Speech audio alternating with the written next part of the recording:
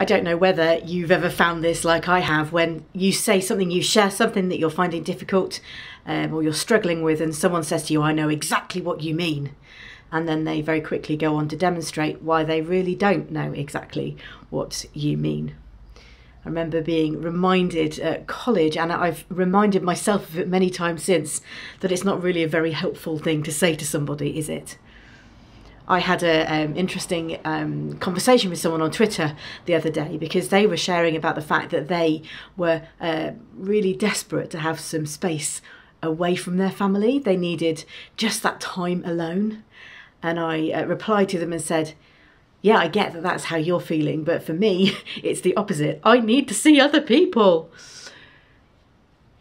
Whatever we're going through, there's always that sense that we are going through it on our own, isn't there? That we are struggling with it on our own because no one else gets it. And there is a lot of truth in that when we think about what's going on in the world and for ourselves. But this verse in Scripture reminds us that there is someone who gets it. There is someone who knows what we mean. We're reminded in this verse in Scripture that Jesus, who, don't forget, was fully human, was tempted in every way, that he knows our weaknesses, was tempted in every way. Of course, he managed not to sin, but he does get what we're going through.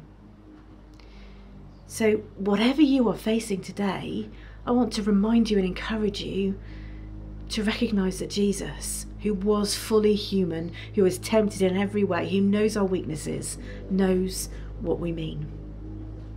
If you're unsure, bring those things before him. Place them in his hands, because he does understand.